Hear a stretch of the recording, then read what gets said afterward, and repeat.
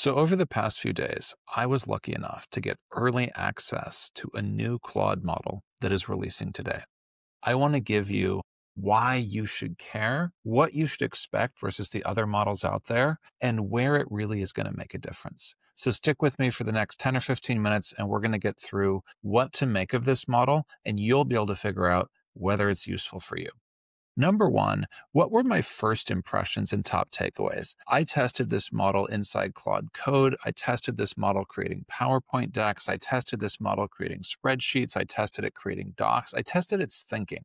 I really put it through its paces, and I benchmarked it against ChatGPT-5, which is, of course, OpenAI's frontier model, and also against Opus 4.1, which is the current frontier model from Claude before today. And I wanted to know what was going to stand out to me. I spend hundreds and hundreds of hours in AI models. I'm very familiar with sort of the look and feel differences, and I wanted to get hands-on early to see if I could tell a difference. Spoiler alert, it was a big difference. And I'm not saying that because I want to hype the model. No model is perfect, but I think that this model moves the ball forward in some really important ways for people who care about getting work done. And frankly, that's actually in line with Anthropic's larger strategy. If you look at the two big players, OpenAI and Anthropic, OpenAI continues to lean very consumer. Anthropic is adopting a specialized stance of leaning into professional AI. What does it mean to have professionals work with AI by choice and pick Anthropic on purpose to get their work done? How does Anthropic help them move their work deliverables forward? The signatures for that strategy were all over this model. I did a very popular guide a few weeks ago talking about Opus 4.1 when it released and emphasizing it was the first model that actually got as far as creating really usable spreadsheets, really usable PowerPoints, which had been a really, really tough bar to meet for AI previously. Well, this new model beats that. This new model beats Opus 4.1, and I put them head to head, and I did not give them an easy assignment. They had tough assignments. They had to make tough, 11 or 12 slide SAS decks. They had to make docs in an Amazon PRFAQ style. I really put them through their paces. And what stood out to me as a human observer, as someone who wants these tools to work with us in the workplace, is that this new model is what enables me to see clearly where I need to intervene. We talk a lot about AI automating, AI picking up work from us, but I've been thinking a lot about this idea that the most valuable AI is the AI that helps you to see clearly when you, as a good human in your domain with deep experience, needs to touch the work. And this model, more than ChatGPT-5, more than Opus 4.1, it's clear enough in its narrative that you can see really clearly what it's trying to go for, and you can see really clearly where you need to touch the work to make it better. And so if you think about it within the context of a larger, say, deck preparation workflow, a spreadsheet model preparation workflow, this model is going to speed the time it takes to get these important pieces of work done. And it does that in a number of useful ways. And I want to call out sort of the gritty hands-on notes that I have so that you can start to think about it. One of the first takeaways as you work with this model, it's getting to that level of quality, that level of clarity on narrative by checking its work a lot more than previous models did. One of the hallmarks of the current Claude style is that you have this running commentary from the model that shows you what tools it's invoking and what it's thinking about at the moment. It's sort of an express chain of thought. This model is expressing an obsession. I think that's the right word, an obsession with checking its work and fixing it. Multiple times when it was creating PowerPoint decks, I saw it measure the pixel overlap between title text and a particular visual element, correct itself and say that's not right and redo the slide.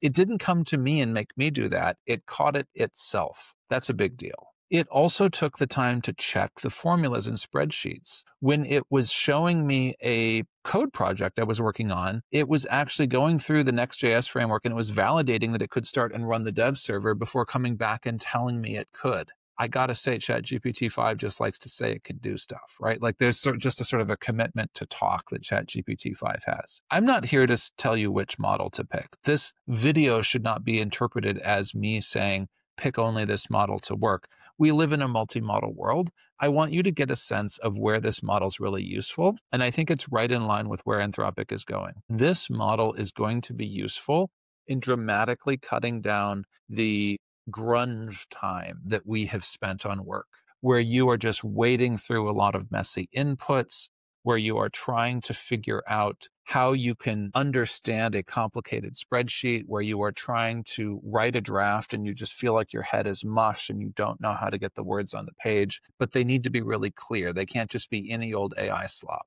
That's where this model is going to excel.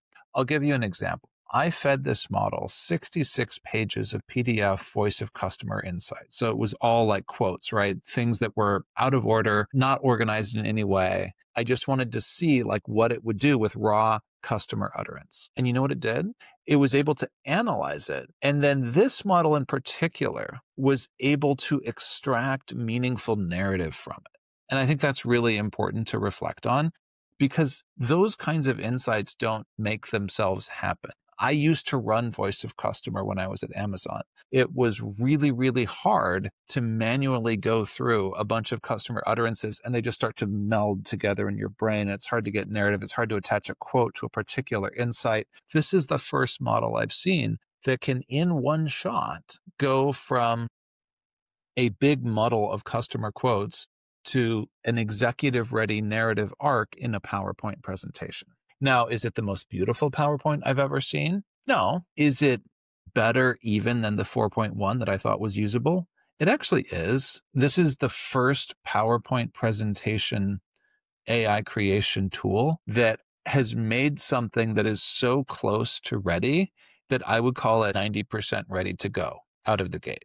A little bit of polish here and there, but that's really it. And what's handy about that is it does it in just a few minutes, which gives you a chance to do multiple iterations. Remember when I said earlier in this video that part of why I'm excited about this model is it puts us humans back in touch with the work? That clarity of narrative is what I have needed to wade through AI slop and actually find something useful. And I saw it come through not just in decks, but in the clarity of presentation and spreadsheets, in the clarity of working with it in Claude Code. It felt like working with a good thinking partner. We were able to quickly establish a file structure to work together.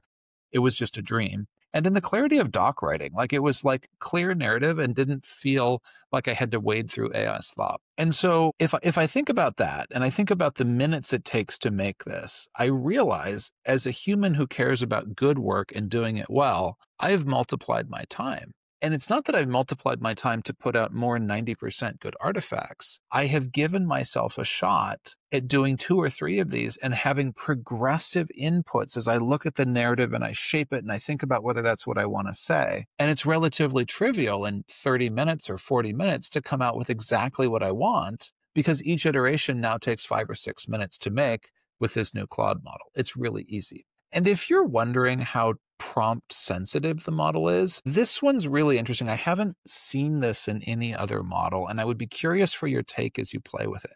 When I played with it, I found that it was surprisingly useful regardless of the prompt structure I applied. And so I applied a super formal prompt structure, and I also applied a very casual prompt structure, which was just 2 or 3 lines plus a bunch of data. In both cases, I got a very usable output. It was healthy. It was happy.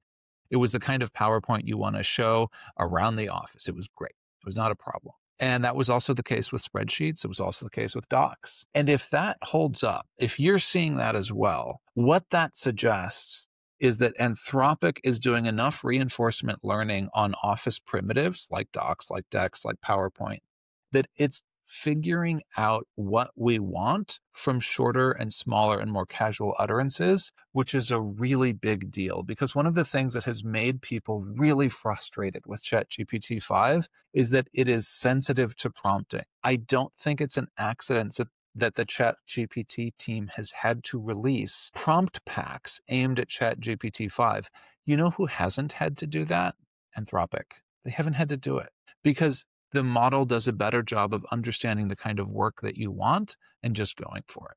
And this gets at one of the larger takeaways that I think is really interesting. Anthropic is betting on our future for the next few years at least, being somewhat similar to what we have today. Despite all the big hype and all the big takeaways, they're investing in a world where we will still need PowerPoints, where we will still need spreadsheets, where we will still need the ability to run Claude code as a human and get something that boots on a dev server. And what they're betting is that what we need is clearer and more professional outputs that we can understand more easily. And that in turn will mean that we take less time on the grunge of our work.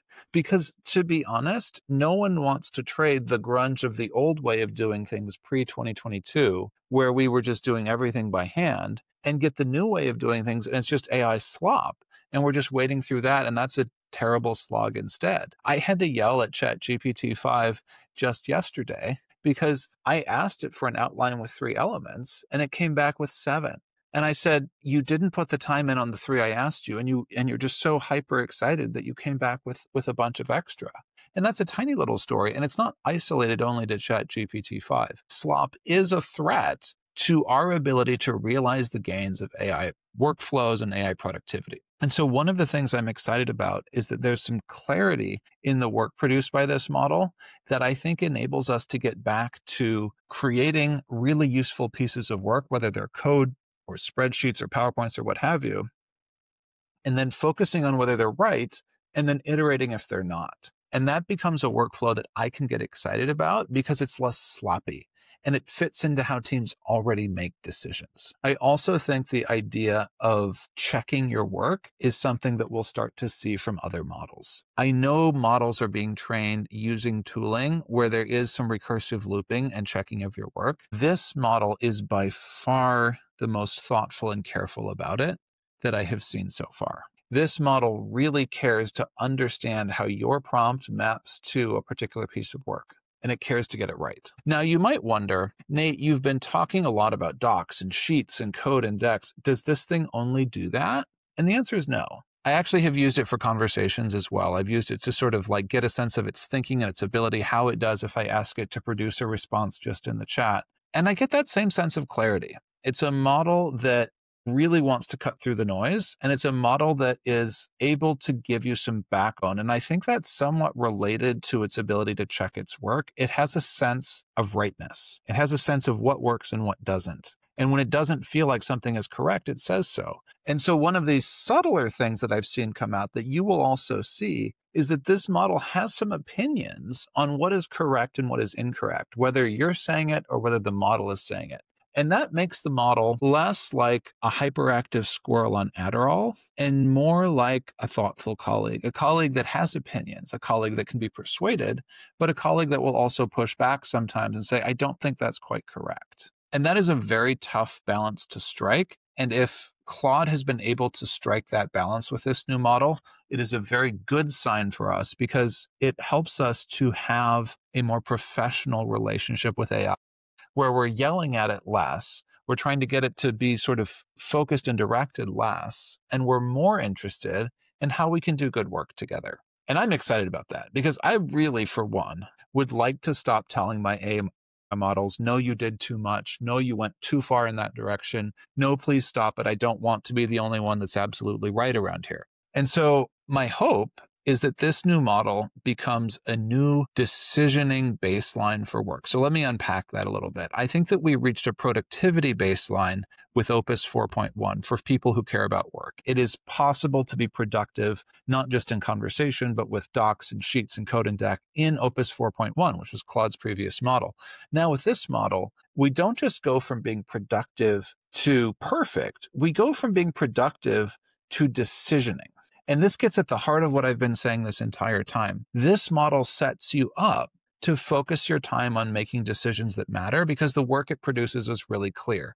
And that's true in the chat as much as it's true in any output format that you want to select. That's what I'm excited about because it feels like we're moving from a worker's buddy that works alongside you and gets you okay drafts to a more professional colleague that is designed to help set you up to save time and make really smart decisions. That makes me really excited for the future because I would love to have an AI colleague that's more like that. And I want more interactions that keep me closer to the work and that help me to feel like I'm doing quality work. Because we humans take a sense of pride in that. I know you might not have expected this video to go there. You might think, well, Nate's going to just talk about the AI model and how amazing it is and how it automates things. And it is amazing. And clearly it automates a lot if it can go in one shot from 66 pages of customer quotes to a PowerPoint. But that's not really why it matters. It matters because it pulls the humans closer to the work. We can work as colleagues together because of the ability to push back and to think clearly and to express itself well. And ultimately, the work itself is higher quality and much faster in a way that we can be proud of as people because we touched it and delivered our unique stamp of perspective on it. The domain experience we have, the metabolized sense of integrity, the metabolized sense of instinct that we have as people who have expertise in our particular area. This Claude model makes it easier for our expertise to shine through. So have fun, check it out. Let me know what you think. I'm still early in my testing, obviously. I've had it for a few days. I'm really excited about it. Let me know. Cheers and good luck.